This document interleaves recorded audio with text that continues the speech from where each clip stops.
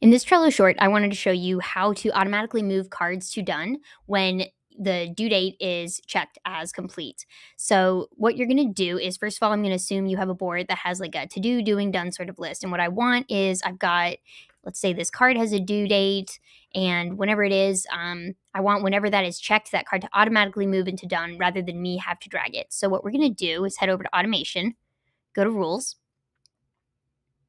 and click create a new rule. Click add trigger.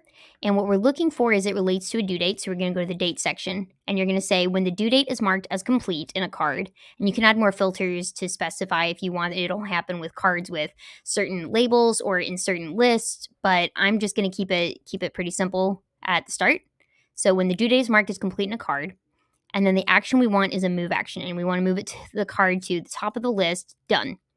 So you specify that. You could even move it to another board if you want. So let's say you have another board where you keep completed cards as archives. You could specify that by clicking this and selecting the board. But again, I'm going to keep it simple and just stay in this board.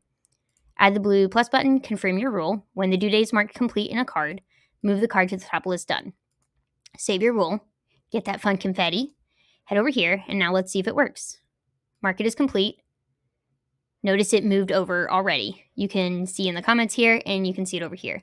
And just as a fun thing, you put confetti in your list name, it will celebrate for you when a card is moved over, and sprinkle some confetti there. So just make sure if you do that, if you have made automation, you're going to need to go back and check that rule to make sure that it understands it's the same list. You might have to reselect it and save the rule so it knows that it's actually that same list. So hope this helps, and I'll see you in future videos.